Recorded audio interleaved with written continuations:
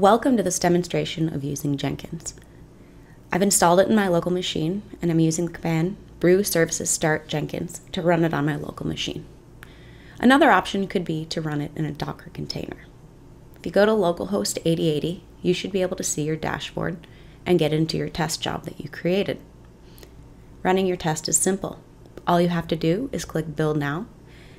You can then access real-time results in the console by clicking on the flashing orb next to the test name. Here you'll see your console output for your Python test.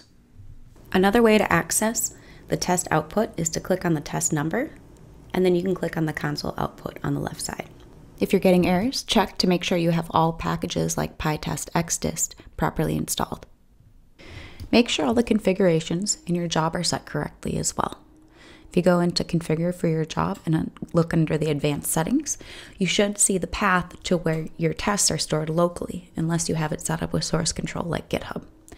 You also want to make sure that your commands are working. In order to check these, you can copy everything except for the JUnit test reporter and try it out on your local machine. With this example, you should see the one test that's marked as a shallow test run, and you will also see the plugins that you used to run this command, especially running things in parallel, which is the pytest xdist package. If you're getting a build error, things aren't running right, make sure that you have pytest xdist installed on your machine using pip3 install. You can also go into your test configuration and change which tests and commands are run. In this example, I'm running the deep tests instead of the shallow tests. You can check the console output, and now you'll have 3 tests run instead of 1.